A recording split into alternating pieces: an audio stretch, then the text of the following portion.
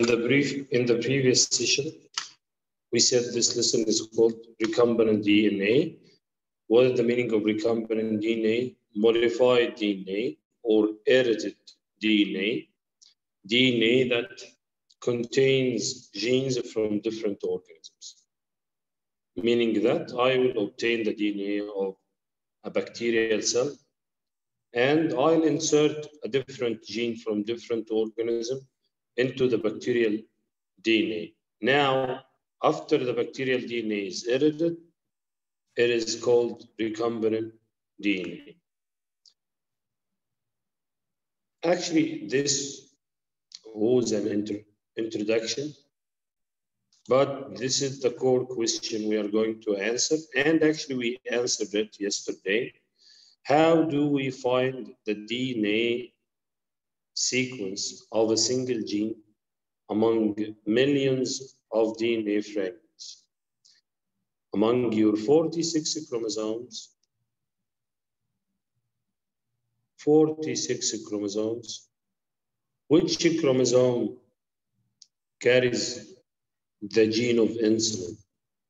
And on this chromosome, what is the exact sequence of this gene that is translated into the insulin protein? Is it here or there or there or in the middle? Actually, we don't know. So how can we identify it? We said that we can use the protein itself, the insulin itself, to identify the gene. How?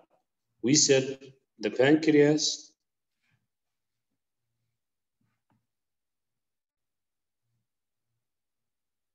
itself produces insulin protein. I can isolate this protein. Then I can start studying it. I'll see that this protein is made up of amino acids. It starts always with methionine. If I asked you, what is the codon representing methionine? I hope one of you still memorizing AUG. Great, thank you. So how did he answer? Actually, every amino acid, glycine, leucine, alanine, proline, and so on, every amino acid is represented by a certain codon of a messenger RNA.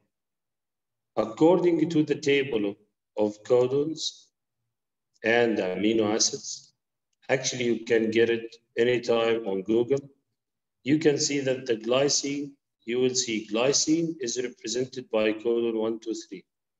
So now you will get the messenger RNA sequence, U, A, C, G, A, whatever, C, C, C, G, A, U. Now, from the protein or the amino acid sequence, you have the mRNA sequence.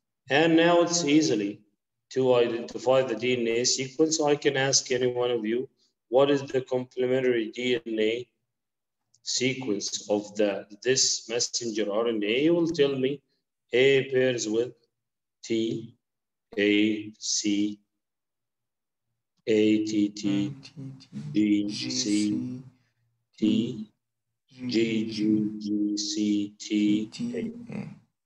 How did I get the DNA sequence?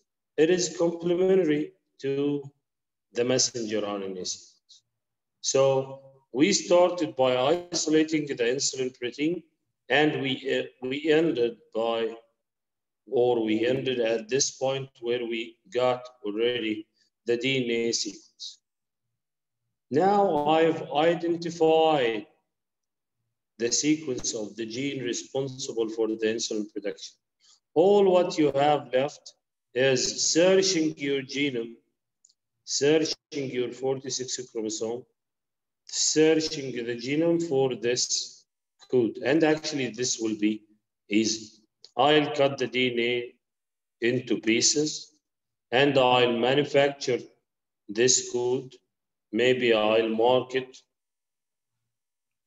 by radioactive label or something. Then I will let this code be mixed with your DNA after separation and check where will it bind. If it is bonded, if it is bonded to this piece, so here is the gene. Just one.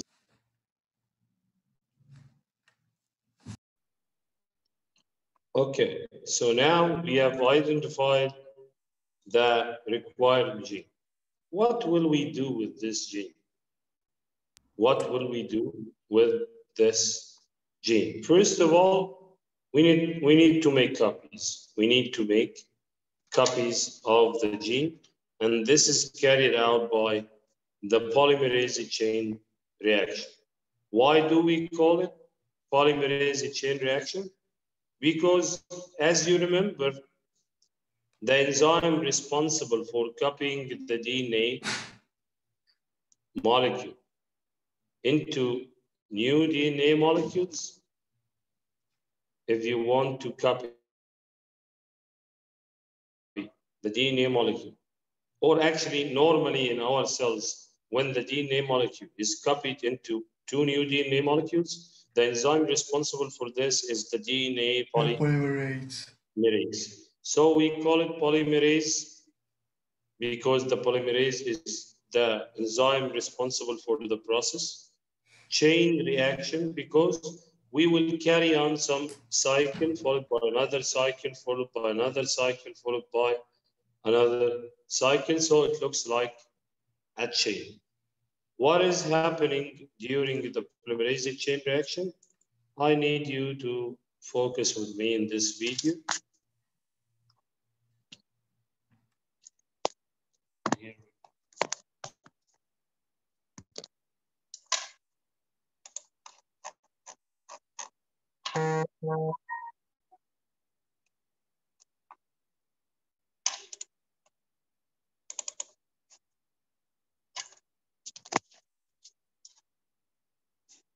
Biology.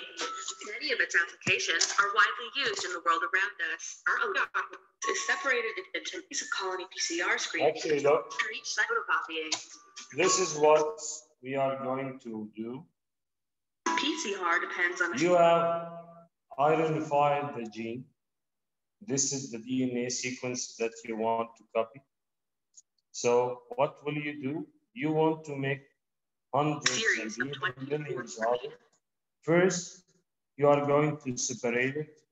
You will have sequences here like A, T, T, C, G, and so on. And on the other side, you will have the complementary sequence T, A, G, C, and continue. Then the enzyme DNA polymerase will be used to add new nucleotides complementary to this one and new nucleotides complementary to this one. So this one will be T, A, G, C, and the other one will be A, T, T, C, G. So you will have two identical copies of the original DNA molecule. Something exactly like the DNA replication inside the cells, but this is going to be carried on the library and it is carried inside a device, not inside a cell. So first, PCR is also referred to as molecular photocopying. PCR. You have a piece of DNA. R depends on a series and you will separate it in the beginning. Actually, we are going to use heat to break the hydrogen bonds and separate the two DNA strands. 40 repeated cycles of DNA replication by a DNA polymerase enzyme. After each cycle, the DNA polymerase is used to build the new DNA. So you started with one and now you have two. This is the first cycle. Then the second cycle, from 2, you will get 4. 4, you get 8. 8, you get 16, and so on.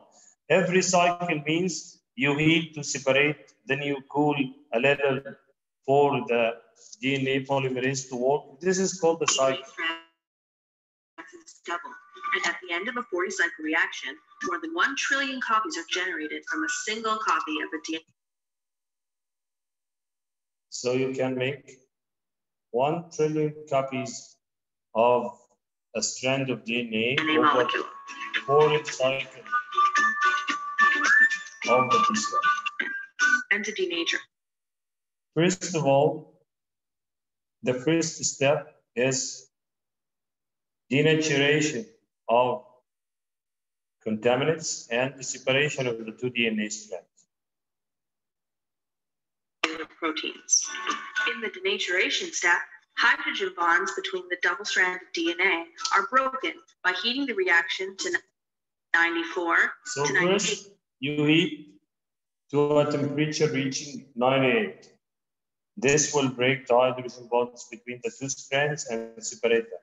8 degrees Celsius for 20 to 30 seconds. After the DNA strands are separated, primers bind to a complementary sequence. Now here comes the role of primers. What is the primer? If you remember that promoter, it was a sequence of DNA during its transcription that tells the RNA polymerase to copy this part. Also the primer, it is like a start point for the DNA polymerase. So it tells the enzyme to copy this sequence in this direction and this one in that direction. So first, we will heat for maybe 20 to 30 seconds until you reach temperature of 94 to separate the strands. Then the primers will be activated. Actually, we will cool DNA template to guide DNA polymerase replication. In this step, the reaction temperature is lowered to 50. This is the required temperature for the primers to bind to the DNA and for the DNA polymerase to 65 degrees Celsius for 20 to 40 seconds to allow for optimal primer annealing. After the primers establish a starting point for the enzyme, DNA polymerase starts to incorporate deoxynucleotide triphosphates in a 5' to 3' direction to synthesize a new DNA strand. The temperature and extension time for this elongation step depends on the type of DNA polymerase enzyme and the target amplicon. Commonly used Taq polymerase polymerizes at a speed of 1 to 1.5 kilobases per minute and works ideally at 72 to 78 degrees. So we here use some kind of DNA polymerase that is activated at 72 degrees to 78. It will copy 1 to 1.5 kilobase per minute. So it depends, it will act fast to copy the molecule of DNA according to the length of the strand you are copying. You will finish the cycle maybe in 5 minutes, 6 minutes, or something like this. After finishing the cycle, you started with 1 segment of DNA, and now you have 2. Then, after this cycle is completed, you will repeat it into another cycle. You will copy the 2 segments into 4, and so on. Another cycle ends by 4. There's a final elongation step that keeps the reaction mixture at 72 to 78 degrees Celsius for 5 to 15 minutes. This ensures that any remaining single-stranded DNA. Yes, yeah, Mohammed. Mr. How could the DNA polymerase find the DNA bases if it's not inside the cell? We supplied it, look. Here she said. Use Taq enzyme to 50 to 60 bind to a complementary sequence in the DNA template to guide DNA polymerase replication. In this step, the reaction temperature is lowered to 50. DNA polymerase starts to incorporate deoxynucleotide triphosphate. We will add nucleotides. So we'll add the nucleotides to the laboratory or the Free machine. nucleotides, yes. Free nucleotides will be added to the test tube. These free nucleotides, we just need like those you get from digesting your food. You have Yes. nucleotides, and all what you need is putting them in the correct order. Okay. Okay. Okay. Now, this is the polymerase chain reaction. I need someone, please, to raise your hands.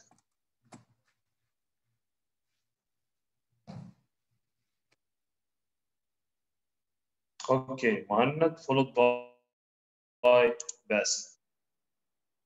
Start polymerase chain reaction. Polymerase chain reaction. Once they find a gene, biologists often need to make many copies of it. A technique known as the polymerase chain reaction (PCR) allows them to do exactly that. At one end of the original piece of DNA, a biologist adds a short piece of DNA that complements a portion of the sequence. At the other end, the biologist adds another short piece of complementary DNA. These short pieces are known as primers, because they Right. prepare or prime a place for DNA polymerase to start working. So what is the function of the primer? It prepares a place or prime a place for the DNA polymerase to start working. Thank you, Muhammad. Bassem. The first steps in using the polymerase chain reaction method to copy a gene is to heat a piece of DNA which separates its two strands. Then, as the DNA cools, primers bind to the single strands. Next, DNA polymerase starts copying the region between the primers. These copies can serve as templates to make still more copies. In this way, just a few dozen cycles of replication can produce billions of copies of the DNA between the primers. Thank you, Bassem. Next, So, Ahmad Gabr.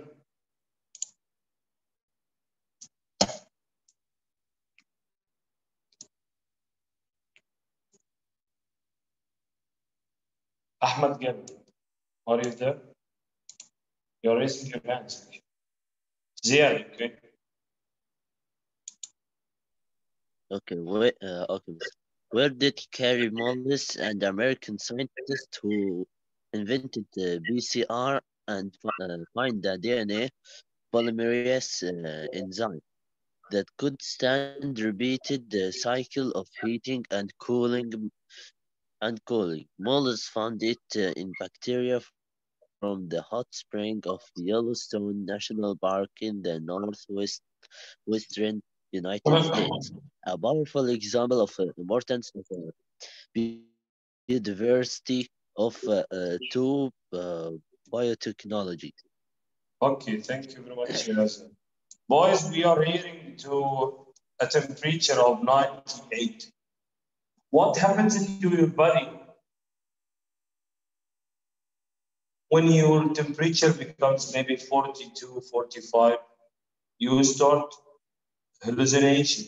You are losing concentration and you may lose your life. Why? In grade 9, we said that high temperature causes denaturation of your enzymes. Your enzymes lose their shape and lose their functions in high temperatures. So we cannot use DNA polymerase from your body during the PCR process. Why? We are repeating many cycles of heating and cooling. So you must have a DNA polymerase molecule from an organism that can withstand the temperature of 94, 98, things like this, or 70, 72, 78. These temperatures are not suitable to the molecules in your body. So the scientists isolated the DNA polymerase from an organism that lives originally in a very high temperature. he isolated the DNA polymerase required for this process from a kind of bacteria that lives originally in hot springs. So it can withstand the high temperatures that are used during the process. Okay? Now, after copying Mr. the, yes? How could the if the DNA if the hydrogen base need a hydrogen bond need 98 Celsius to break? How it is breaking in our body if we can't produce this heat? Broken? No, actually, it is not always by temperature. You know, actually, this is great. What do we use during all the processes that are carried or that are happening in our body every day? What is the very essential molecule that we depend on it when we get slightly high temperature? All these molecules are affected. I just said it right now. When your temperature is 42, what happens to you? Your You begin hallucinating and your enzyme changes shapes. So if the hydrogen bond, what is the role of enzyme in our life, Yaman? Last year, maybe. Enzymes are substances that are considered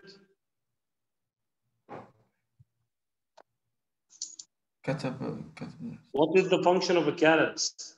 Lower and increase. It lowers.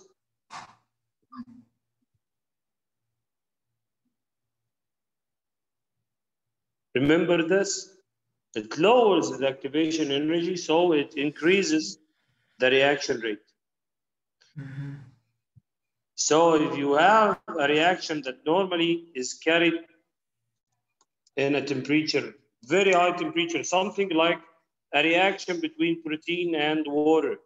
If you put a piece of meat into water, can you make the water break down the proteins without boiling it for several hours? Yes, I must boil it No, you first. can. But I if you must boil put it first. the enzyme at room temperature, actually the enzyme will make the water react with or break the meat or the protein Meat. only at 37 degrees.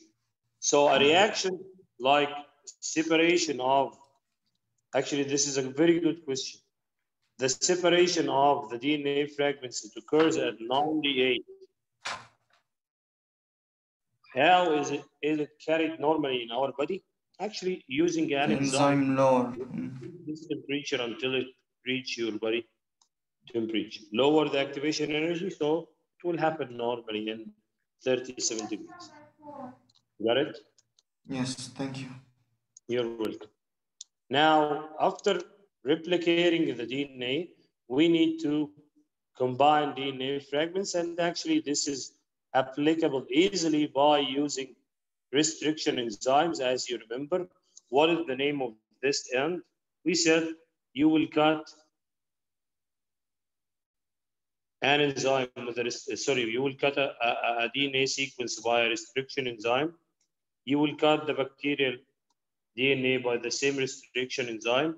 So now your DNA has a sticky end, and the bacterial DNA has the complementary sticky end. Just put them together and get this magical enzyme, DNA ligase. It helps, it's like the glue. It helps the unpaired nucleotides to pair with each other. So how can we combine DNA fragments? By using, first you have to cut them by restriction enzymes, then you have to combine them by an enzyme that is called DNA ligase. I need someone to read. I'll lower hands, then I'll pick another. Raise your hands, please, to read. A new one. Abdurrahman Sam. Yes, Mr. Combining DNA fragments with today technology, scientists can produce custom-built DNA molecules in the lab, and then scientists then insert those molecules along with the genes they carry into living cells. The first step in this sort of genetic engineering is to build a DNA sequence with the gene or genes you would like to insert into a cell. Machines known as DNA synthesizers can produce short pieces of DNA up to Stop, 700. As we just said, you can build a DNA sequence, customize it. You can use a machine that will bond the nucleotides together in the sequence you want. Now you have built a sequence of nucleotides similar to this one you just isolated from our bodies. Now I have a DNA segment. I made it by a machine known as DNA synthesizers. It synthesizes DNA. It makes DNA. Continue. Up to several hundred bases in length. These synthesized sequences can then be joined to natural sequences using DNA ligases or Ligase. other Actually, this is a ligases. very important enzyme. I said DNA ligase means it's like a glue. It helps us to join or mix DNA molecules together. Continue.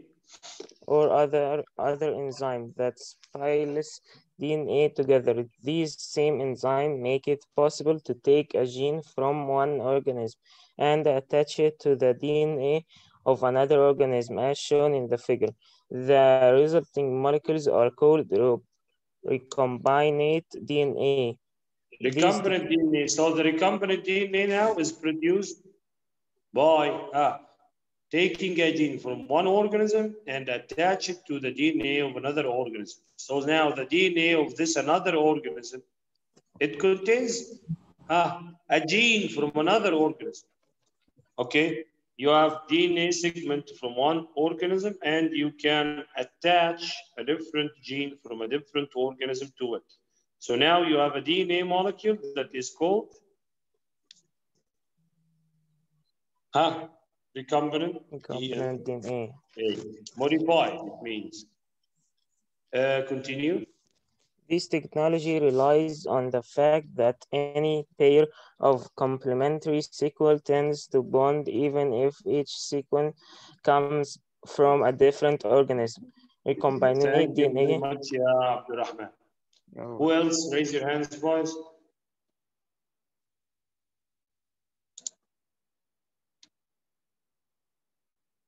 Actually, Ahmed, I spoke about this the previous time. We didn't take 15.1 because it is not related to the genetic engineering. 15.1 is speaking about selective breeding, how the breeders or the people used in the past to breed different organisms with different traits to have another organism with both traits, like mating different species of dogs, one that is small and fast, another one that is large but slow. I will breed them to get a new characteristic which is large and fast. So this was the previous lesson. Actually, is not actually genetic engineering. It depends mainly on breeding, how we raise animals, and we select specific animals and birds according to their characters. We made them, we breed them, and we maintain their life. Okay, continue, Muhammad.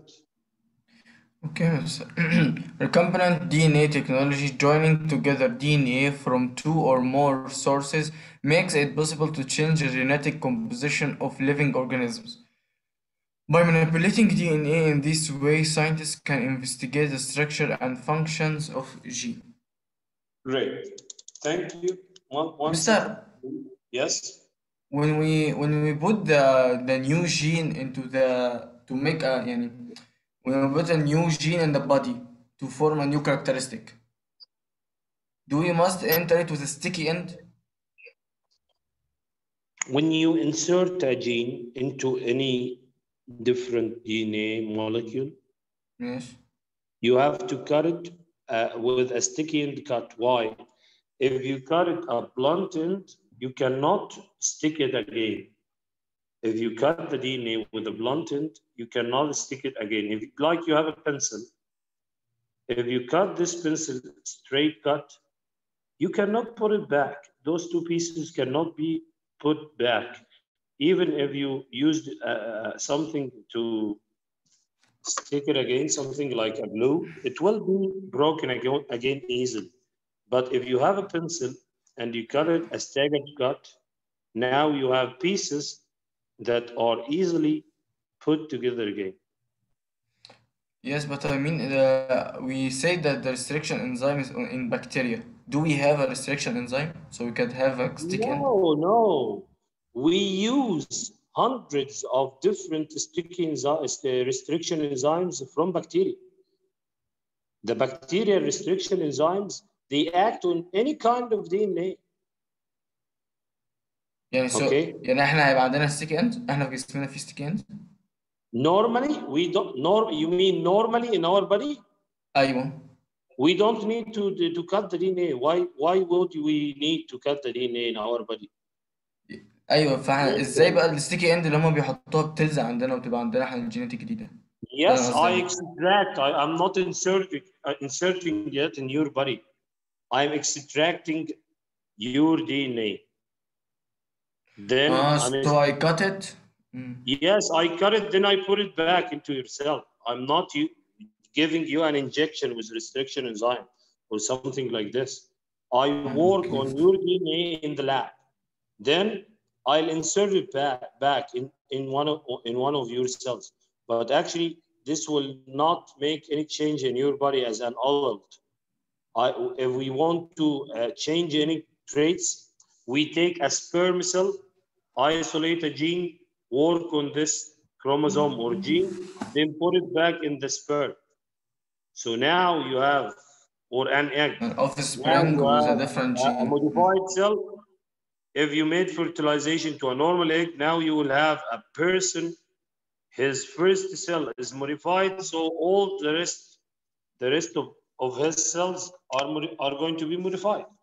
I can't modify cells in your body as an adult. So if you have diabetes, you have a problem in your pancreas, I cannot fix it. But I can fix your offspring. I can fix a sperm from your body, an egg from the female's body, then you will have a normal baby. But can I fix your pancreas? No, I can't. Okay? Great. Now scientists used to, I'll insert a gene into the bacterial plasmid, then I put it back into the bacteria, but now the bacteria will not express the gene. It is not identified for